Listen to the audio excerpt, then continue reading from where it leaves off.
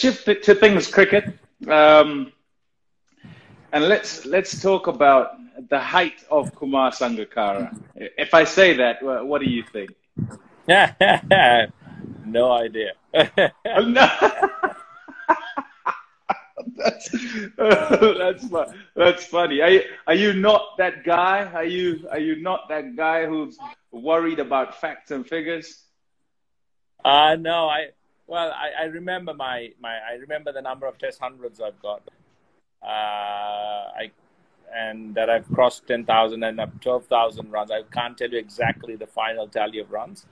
And I don't keep any mementos. So I have nothing at home from my cricketing days. Given most of it away. I have a couple of medals from the World Cups. That's about it, really. Okay, so not the bat that you scored 300 with, not the nothing like that. None. I don't have a single bat at home that I've scored any runs with. I think Shane Duff, who was an assistant coach, might have the bat and the pads that I wore to score when I put on the partnership with Mahela, the 624. I think he's got some of the stuff. And I used to give most of my stuff away to a gentleman by the name of P.D. Nimal. He actually came into the Sri Lankan side to help us with our luggage. He was a curator at the SSC grounds in Colombo, and then he went on. He had a really good throwing arm, so he would throw slip catchers. He would do throw downs to the team, and he was a part of the national side. And he used to always tell me that, I came into the side with you, and the day you retire, I'm going to retire as well. And unfortunately, he died a few years ago, crossing the road in front of his house. He got hit by a motorbike. And then later passed away, which was a tragedy. We were in England touring at the time, and if I remember, I was at Lord's playing a Test match in 2011-12 when that happened. So it was quite a sad day. So he had almost 80% of my awards, medals, and various other things that I got over the years. So I'm sure it's still with his family. Okay, but there's so many quirks. I've spoken to a few of the guys over lockdown, and there are little things that you find out that you don't know. I mean, you can't know unless a guy talks about it. But this is the sort of thing you wouldn't really talk about, right? Is there a reason you wouldn't keep any of your stuff? Well, yeah, I kind of, I still work in commentary, especially in England and during the IPL in India. So that keeps me connected to cricket. My kids are also, they don't play cricket. I have a girl and a boy, twins. And also I don't have I don't know. It's never really interested me to have my memorabilia on display. Although I do have Murali's, all of his record-breaking T-shirts, and I have Chaminda Vasa's 350th wicket T-shirts. So I have those, and they're kept away. But those are the only 4 things I have. I have nothing of mine. So I've never had them on display. I think my mother in Kandy has a few things that my wife's given her, so she might have some. I think my wife's kept some away. I don't know, in a cupboard somewhere maybe, but they're definitely not on display. So I don't know. It's just the case that, the fact that I moved on from my playing days into kind of a different season of my life. So I've never had that kind of emotional attachment to that kind of keeping mementos around from my cricketing days. Well, let me say that you hold so many records in terms of the game. Test match records, one-day international records, and quite obviously you're highly regarded. But you also go a little bit under the radar. People don't, you don't hear people singing Sanga's praises. Maybe in Sri Lanka, I'm not there, so I can't know that. But in general terms, would you have any idea why that would be? Not that you're after it, but 12,500 runs, just about 14,001 days, 11 double hundreds. I mean, I could go on. I don't want to, but I could go on. So do you have any idea why you might kind of be under the radar?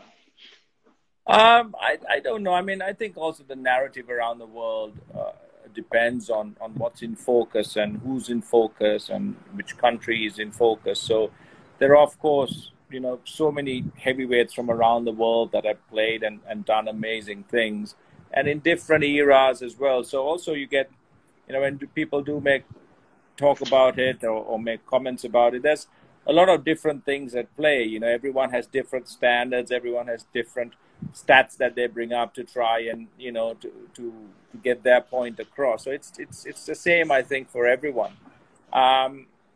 And also the fact, you know, in Sri Lanka, we don't play, you know, in my entire career, I played, 6 or 8 test matches in Australia. And so we don't play maybe the big guns as often or in such high profile series as often. I don't know, but it happens, you know, and that's the way it is usually for me. And you know, at the end of the day, you know, you can have stats and you can compare stats and try and make a case for or against someone or a career. And then, well, that's okay. That's usually the case. It's always been. Yeah, I guess such is life. Tell me about your hunger for runs and kind of where it was built, where it started. Why? And when I say hunger for runs, you didn't just score 100. You'd score double hundreds and triple hundreds. And people like to score runs. Batsmen get runs. But it's not so simple for guys to go, you know, just so much further than the line. Yeah, well, you know, when I first got into the national side, it was not just about runs. It was trying to cement my place in the side and try and get some confidence behind me, some runs behind me, so I can have, you know, that get through that initial 1 year phase where you're quite vulnerable, especially from our part of the world where there's a lot of turnover in terms of young players coming and going out of the side. So I think, you know, in my first class career, I'm not sure whether I had a first class 100 before I got a test 100. I think my first, you know, 100 in cricket of any value was my first test 100. And I batted at number 3 and I scored my 100 batting with Murali, who was the last man in. And that really, you know, enhanced my confidence. But before that, in South Africa, my 6th test match, my first series away from home at Centurion, I got 98. I had opened in the second innings and I batted through the innings, was last man out. And that kind of helped me to understand, okay, you know, it's not easy to score runs. So when you do get some runs, you try and maximize it. And then when I started getting runs, I remember my first double 100 was against Pakistan in Lahore, final of the Asian Test Championship. And we had bundled Pakistan out for 260. I was keeping wicket at the time. I had just come in and taken my gloves off when openers walked out. And the first ball, Waka Yunis ball, Marwan Atapattu was out hooking to find leg. So I had to just get my stuff out and run out. And I remember getting through Waka's first over. Then Shoaib was bowling from the other end. And then suddenly, you know, just batting and not really thinking about it. And then suddenly I remember getting to 100 the next day. And again, just batting, and suddenly I got to 200. And I remember walking up to, I think it was Mahal on the other end, and saying, I said, I think that's a double 100. I said, you know? And then, and the funny thing for me was, we also had a dressing room for me where everyone was quite competitive, not just against the opposition, but also within the group. So we were always egging everyone on to get more runs. Who's going to get to 10,000 runs first? Who's going to get 20 test hundreds or 30 test hundreds?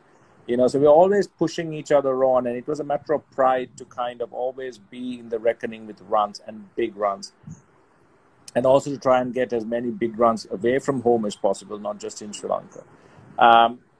So I think for me, I love batting, and the method I discovered with my batting of converting, hundreds into big hundreds, really worked for me. I found it, first 100 you get there, and then you just kind of rinse and repeat a few of the sections in that first 100 without looking much at the scoreboard or without putting too much pressure on yourself. And suddenly you look up, you're 140, suddenly half an hour later, you're 160.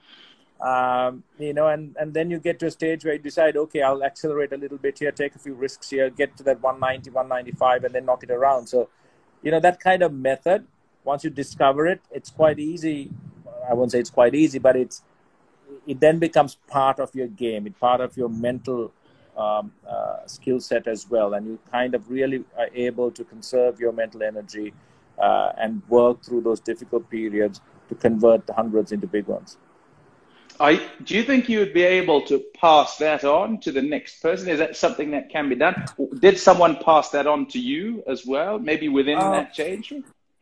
I think it was something we always spoke about, but I always think that passing that on can't be in the same form of how it works for me. It has to be, kind of applicable to the person I'm passing that on to. So we can have a conversation and I can guide someone towards that realization and towards that method, but he's got to fine tune it so it works for him.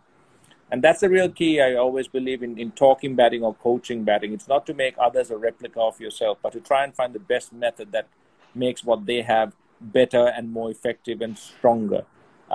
So it's also about knowing the person you're working with, knowing how they are as a person, how they react to negatively or positively to where information is given, and whether they can actually go and put it into practice. Some work better with very little info, some work better with a lot more, but the most important information they need to have is about themselves. What is their game? How do they think? How do they approach certain situations? Do they revel under pressure or not? How do you create situations that suit these people in our training and in game? So they've got to take ownership of that final decision. You can take them on that journey though. Did you always score quickly? If you think through the way you played the game right from the beginning, you were quite a quick scorer. Fastest to 7,000, 8,000, 9,000, 12,000 in test matches. And this is across history. So is that something that was an effort or a particular intention to ensure that you're getting your runs quickly as well? One of the things we always spoke about in the dressing room was trying to score runs in a manner that created a winning situation. So sometimes it meant about absorbing time, but a lot of the time, especially when you batted first, you had to keep a tempo going through your innings that it didn't really let the match drag on or the innings drag on for too long. So scoring runs at different periods with different intensity is really important, not just in a match perspective, but even from a personal point of view, to kind of have that energy store not get depleted by just trying to just grind your day out. There are times when it's called for. So I would pick certain times of the innings to accelerate.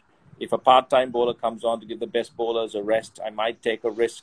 Sometimes I've got out doing that, but it's a worthwhile risk to try and score 20, 25 quick runs. So you get through you create a kind of a situation where it puts pressure on the opposition to bring, their better bowlers back who might not be as potent or effective at that stage. And that kind of acceleration, deceleration, when you play and the longer you play, you understand how to do that in a match situation. So it maximizes your run scoring, and that in turn helps your side get into better positions. In one-day cricket, it was quite strange. I was batting I batted from number 1 to number 9 in one-day cricket in my career, but I batted mostly at the back end at number 3 and number 4. But when I first started playing cricket, before went to just a 15-over field restriction with 2 catchers, when I went in, the instructions were very simple. You bat till the 45th over, let everyone else bat around you. So it was never a case of trying to do too much or score too quickly, just kind of be the anchor, the linchpin around which everyone else kind of then does their thing. And I remember it was funny, in those days, if the run rate went above 6, you think, oh my God, that's such a high run rate. How are you going to chase this down?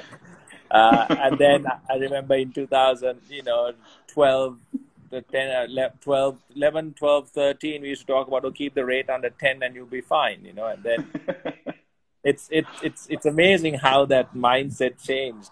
So I was actually quite slow in one-day cricket for a long time until the rules changed and my role in the side changed with it, as not being a guy who just holds up one side, but actually goes and tries to, you know, finish at least with 100% strike rate.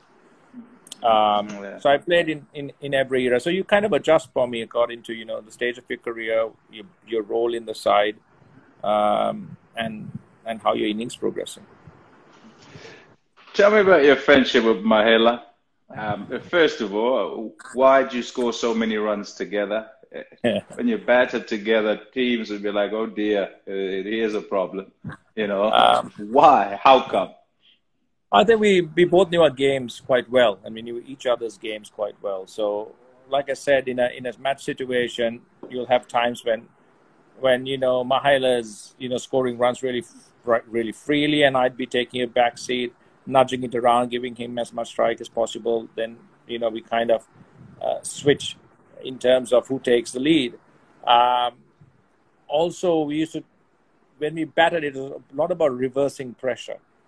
Reversing pressure on the opposition, getting them into a tight spot, and talking a lot about while we were batting, about how can we do that? Which bowler shall we attack? Which ball are you comfortable taking on, and who I was comfortable taking on, and then, you know, trying to understand how to do that. So I think that, and also the fact that we got on really well with each other as friends. You know, we had similar interests. We spent a lot of time, you know, going for meals, talking cricket, you know, talking life. So it was kind of a really good matchup psychologically and on the field. So that really helped, and I've scored a lot of runs batting with Dilshan as well. It was a very different dynamic, and it's not a case of you know, kind of taking the lead or stepping back. Dilshan, it's just hell for leather. You just go, and you let him go, you know, and you kind of stay, you know, below the radar, and you let him, you know, do all the bashing work for you. So yeah, so it's really worked for Mahela and myself in that manner. Oh yeah, well, tell you what, as I said, many teams would be like, oh dear, here we go. Here's Sangha and Mahela once again. Did your friendship begin at cricket? Did it begin? You're similar age, so different schools, representative we went to different schools. We went to different schools. I played against him when I was about 16 at under 17 level. But the point was, like, him, Avishka Gunawardena, Tilan Samaravira, who are all kind of contemporaries of mine, they were all earmarked for international cricket by the time they were 17.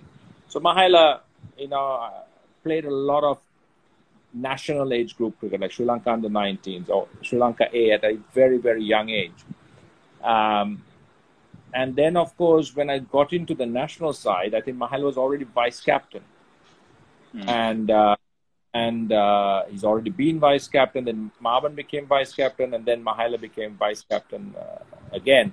So it was, he had already played 2.5 years of international cricket and a World Cup by the time I joined the team. But he was surrounded by a lot of senior players, like older players. So, I mean, we got off well straight from the start. He also needed company in terms of someone who was a contemporary. We had similar interests.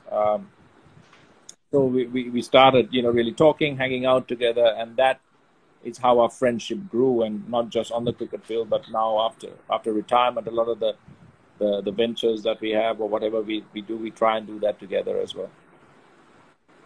Yeah, okay.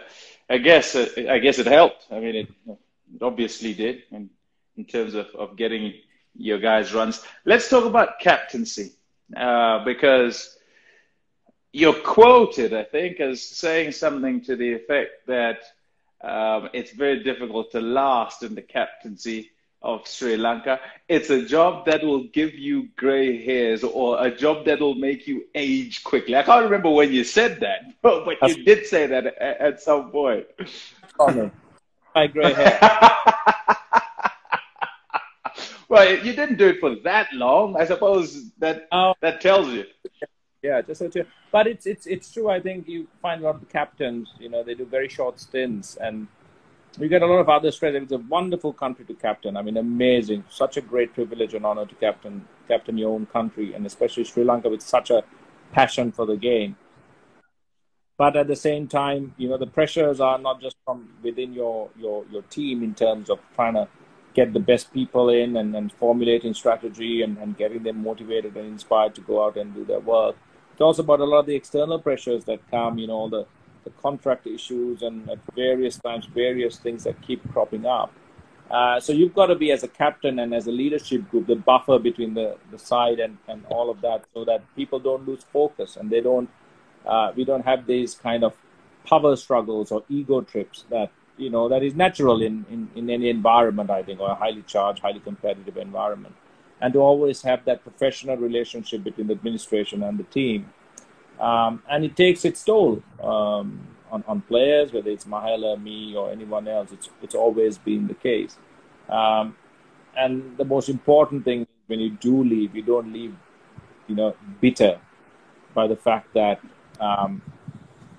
you know, you're not happy with what's been, you know, if it sours your attitude to the game and it sours the way you play, that never should be the case. So you should, you know, take the job, take it very seriously and do it with a lot of pride to the best of your ability.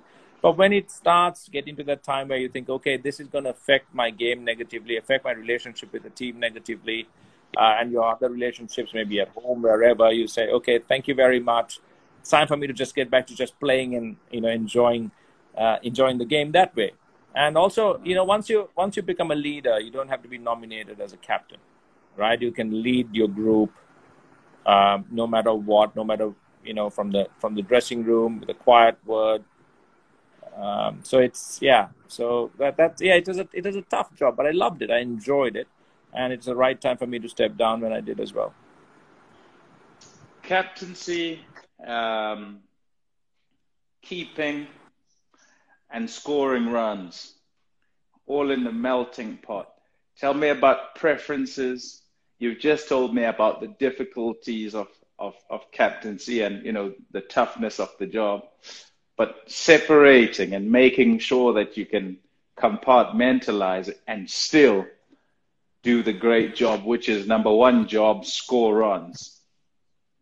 Yeah, so I always approach it from the fact that when you back a captain, and the whole thing about playing a captain's knock, all of this, it's nice because any innings that you play, if you play it well, is in a leadership role. Whether you're the junior most player or the senior most player or the captain. When you bat, and you do the best that you can. And if you're good enough, you'll be consistent, scoring enough runs, not just to hold your place in the side, but also have a really lasting impact on the side's results.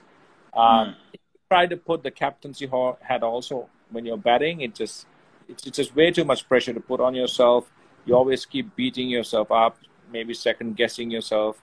So it's really good to leave that captaincy hat on when you're marching your troops in the field, or you're having your team meetings, or you're formulating strategy with the rest of the team, and you're trying to provide leadership and inspiration for guys to, you know, buy into new things, to challenge themselves, to get better, to improve, so on and so forth.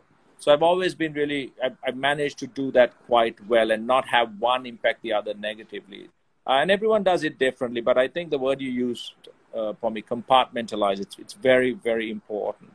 Bat as a batsman, or if you're a captain who's a bowler, bowl as the best possible bowling version of yourself. Because if it is, you always anyway think like a leader when you're bowling, right? Or when you're batting and you're constructing innings, you think of the situation of the game, you read the run of play, you try to anticipate. You know, it's the same thing. We don't need to put that extra pressure of having that nominated captaincy hat on as well. So, yeah, that really worked for me. Choose an innings. If there's so many to choose from. When a few of your fans here saying, "Hi, Sangha uncle." So Sri Lanka. Sri Lanka. Everyone's an uncle or an aunt. And I'll be 43. I'll be 43. You hold it well. I've met a couple of guys up and people in their 20s who said, I grew up watching you. And I'm like, thank you very much for that. Yeah. Comes to us all, buddy. It comes to us all. No worries. Yeah. Come on, choose an inning. I would like a test match. I'm going test match. I think my sixth test match, the one against South Africa at Centurion, when I scored 98. I think that was the first time I actually believed myself that maybe I could cut it at international test level. Wow. Until that time, I had a half century in the first test of the match, of the series. And then that 98 really helped me. And I was facing Pollock, Cullis, Intini, and a few others. And it's a real test, tough side, the South Africans, in their own conditions. And it's kind of like, okay, if I can deal with this pressure and score the runs, yeah, I can maybe go up a step further. So that was really important for me. That's amazing. I'll say, you speak to guys and you think they'll go somewhere, but they don't. And it means so many things. And there's so many different meanings with many things that go on in a guy's career. But as you say, 98, and you spoke about it before as well. You said, you've got a couple of 90s before you got 100. So yeah. It said to you, other than I can mix it with the guys, it also said, hey, look, when you get here, you got to make sure you get past and keep going for as long as possible because you're not going to get too many chances. And the most important thing about scoring runs from a personal point of view is it allows the ability to fiddle with your game and invest in taking a few risks. So my theory on batting was that you could never bat the same way throughout your career. You have to change. And I have changed some of the fundamental things about my game, from my grip to my stance to my back lift to my trigger movement, everything, my head position, all of that I've changed over the years to try and get a little bit better, to try and counter a specific strategy. It could be a variety of things. So it was really important that I had the volume of runs behind me, because sometimes when you change something, if you have a good enough time to practice, that's great. Maybe a couple of practice games to see whether it works, fantastic. Other times you've got to make changes on the go. So you might have a couple of failures before everything kicks in and starts working properly. So it helps, isn't it, Bob? When you have the wickets or the runs behind you, you can make a few mistakes that maybe someone else can't. You might have a slightly, longer grace period. So that was really important. When I look back, there were really periods of time when I made major changes, and I had to wait a little while for them to work. Yeah, so it was really those runs that I had got just before that was felt, held me in good stead. Yeah, Junaid here says, "What's your favorite stadium?" I love Galle. That's where I made my debut. I started when I was at school in Kandy at Trinity College. I played school cricket on the international test ground because that was owned by my school. So I scored a school 100. And I've scored a test 100 at that same ground. It's a beautiful ground. I absolutely love it. But unfortunately, Pallekele now in Kandy has replaced it as the international ground.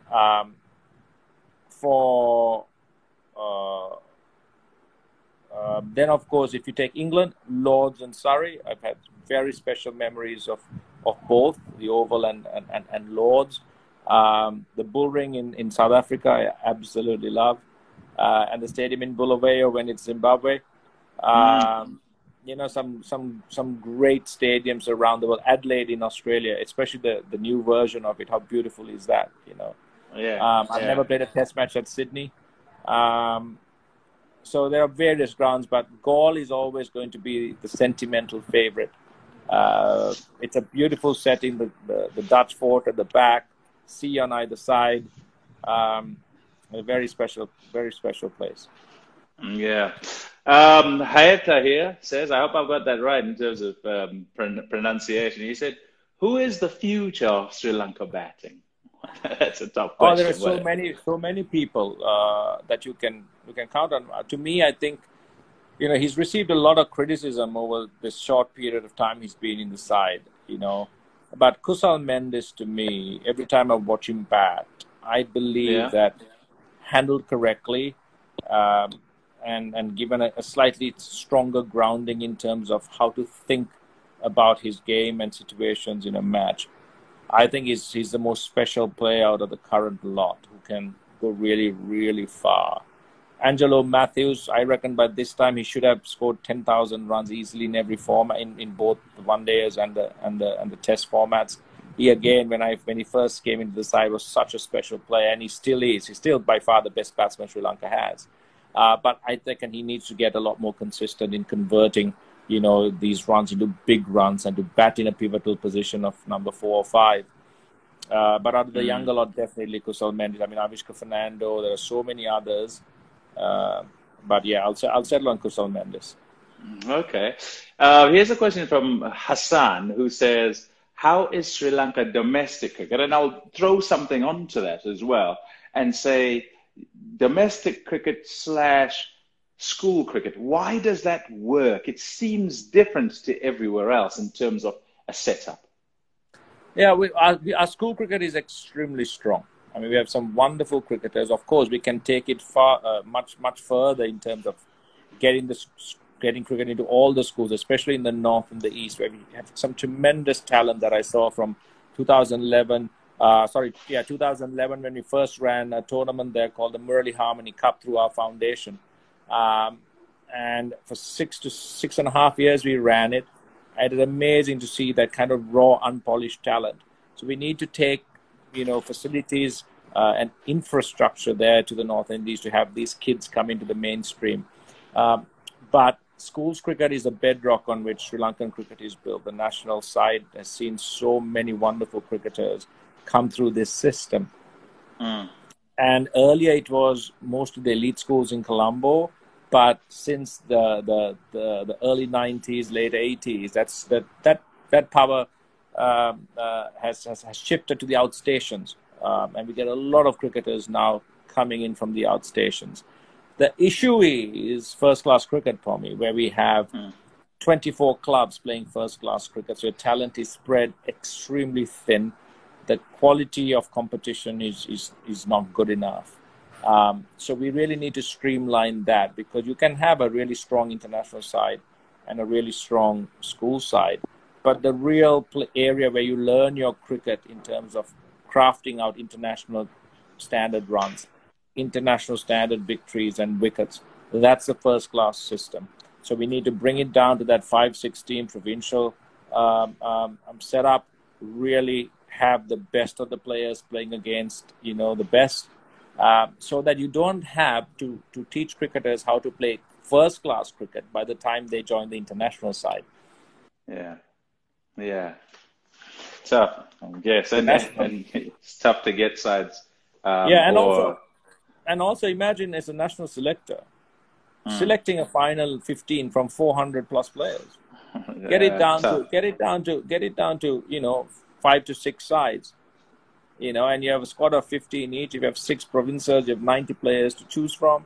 And that's such an easier job. And you can make assessments of quality of run making and wicket taking and bowling and fielding, because you are testing yourself against the best that's on offer. And selectors will find it much easier to watch those games personally as well. So that part is always what's been lacking in Sri Lankan cricket. And if you don't have that kind of extraordinary talent coming through year after year, you don't have kind of cricketers who come through who are talented, but then suddenly you give them that grounding, that extra work at first class level, and suddenly you find a player you might not have looked twice at 5 years ago, suddenly becoming one of the best players in the side. That learning environment, we need to really strengthen it.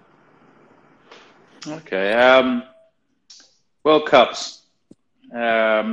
One, how inspired you were by your side winning, guys older than you who came before you, Arjuna and Aravinda and all of them, what it did for you, what it did to you.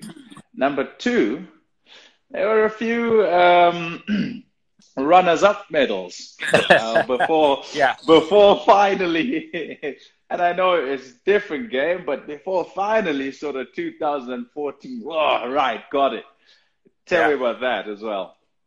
Well, the runners-up medals, they were they were not very pleasant memories. I mean, it was fantastic finals, but to actually play that and fall at the last hurdle was quite heartbreaking, and it was not easy to take it. But then in 2014, when we got the opportunity, it was again going to be maybe, my last opportunity to try and win a World Cup final. So to get over that was really, really satisfying, because we always measure everything that we do against what we saw in 1996. Sorry, I'm walking around, Pommie. I'm just getting ready. No problem. It's called a mobile phone. So it was kind of we were inspired to try and match that, right? To try and win and have a victory for ourselves, so that we could have bring that kind of inspiration back to the country and the younger players as well. So unfortunately, we missed out so many times. And I think the good thing for us was that in 2014, even when we knew that it could be one of our last opportunities, we never got too desperate, because if we had, we might have made so many mistakes that wouldn't have been great in terms of sealing a win. But we were quite clinical. We were quite unemotional when we played that final. And we just went about our processes. We did so many things right. And we walked away with a win. So that was really, really satisfying. Right. I'm going to shift you away from the game. Do you still sing? Do you play the violin still? No, I played till I was 16. It was like torture for me. My father insisted that I had singing lessons and violin lessons. And now I projected that onto my children. And so they're playing piano, they're singing, they're playing guitar. And a lot of, they complain a lot while they do that. But I think it's so important. There's my daughter right there. She's and I think it's really important, if you can, to have the opportunity to learn how to play an instrument or to sing. I think it's brilliant. All right. Okay. Well, I thought you might still. Do you regret stopping, or would you feel like picking up a violin or playing an instrument every now and again? I wish I could. No, I don't. I think I've lost it. It's something that you need to keep training at, and you need to keep in touch with. So I try and insist on my kids practicing at the right time, and they have their lessons. So it's good when that happens, but it's not easy, right? It's a tough thing, especially when you're a very, very young child, to try and get you motivated, to practice an instrument. So I hope they'll keep at it. Yeah, and you hope they'll thank you for it at the end of it as well. Yes, I'm not expecting that much from it. At least if they just try and do that, that's fine. Yeah. Okay. Ministry of Crab, MCC President, first non-Brit, by the way, since 1787. Yeah. You're also an ambassador, High Commissioner to the UK. I'm trying to understand. No, I wasn't High Commissioner to the UK. I was offered. No, offered. Yeah. I'm just trying to get a sense of Kumar away from the game of cricket. Kumar's passions other than cricket. Who is he away from the game? Well, I'm not very. How would you say? I'm quite boring away from the game. I've spent the last 3 months trying to help my kids with their distance learning platform, which is online. All the schools have gone online, and so it's. I don't do a huge amount. I have a few of the foundations and charities that have been very close to my heart, especially 3 of them. Over the last few years. One is the Foundation of Goodness. I've been a part of it for almost 20 years now, along with Mahela and Murali and a few other committed trustees. Then the Ayati Trust in Sri Lanka, where, my wife was inspired to try and kick off a project, to build Sri Lanka's first center of excellence for children with disabilities. And we had some wonderful corporates and a former international cricketer, Roshan Mahanama, and so many other donors and well-wishers who joined in. And we managed to open that after, close to 4 years of really hard work on the 25th of January. We run I'm a trustee of a foundation that runs a 24/7 anti-suicide hotline. And we have awareness programs and workshops on mental health. So I've been very lucky to be part of a lot of that. But apart from that, I spend a lot of time at home.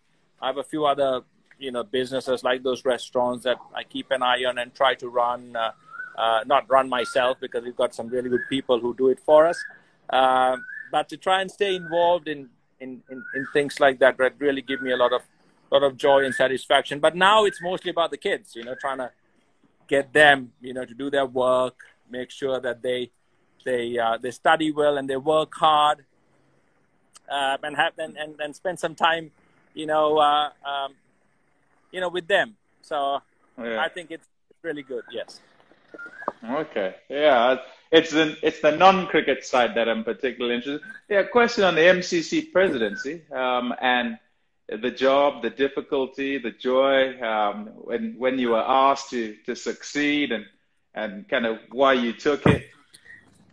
Sorry, Pommie, just 1 second for 1 second. You're gonna click onto your car. Duplication road. Yeah, I've got to connect this to my car. All right, go ahead. But I have enough battery to last me a while. So why I took the MCC? So I was actually surprised when I got the call. And Anthony Rayford, who was the former president, he was in Sri Lanka just before or for the tour by England when Rangana Herath retired. And I had dinner with him one night and we were having a chat. Mahila was also there. My wife was there. And a couple of months later, I get a text from Anthony saying, I've got something to ask you, but it's very confidential. So I said, yes, of course. I thought, what have I done now to anger the president of the MCC? So I sat down and I had a chat.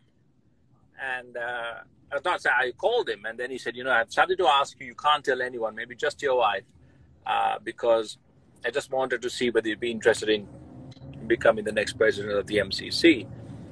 So I was like, serious, this is it's a great honor, but why me? And then he said, no. And we had this little conversation. I said, Anthony, I can't just say yes to you straight away. I need to understand what the job means.